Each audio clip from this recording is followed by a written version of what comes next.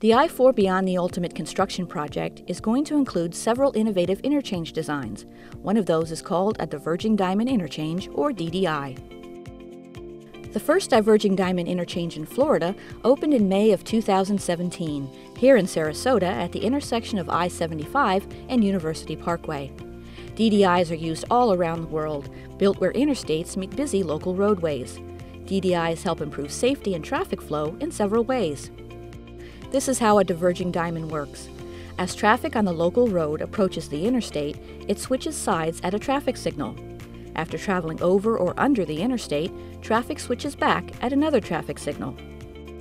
By moving traffic to the other side of the road, the DDI eliminates the need for left turns across oncoming traffic. It also reduces the number of traffic light phases, allowing more cars to travel through the interchange. And when exiting the interstate onto the local road, drivers are able to make right turns and left turns easily, as you can see here. DDIs also reduce the number of conflict points, or places where vehicles cross paths.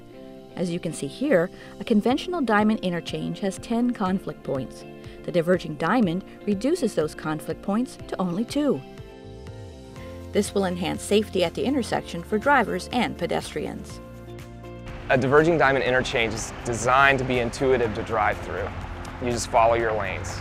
Advanced signs, signals, and pavement markings will help guide you through the intersection. So it makes the DDI a much safer and more efficient interchange.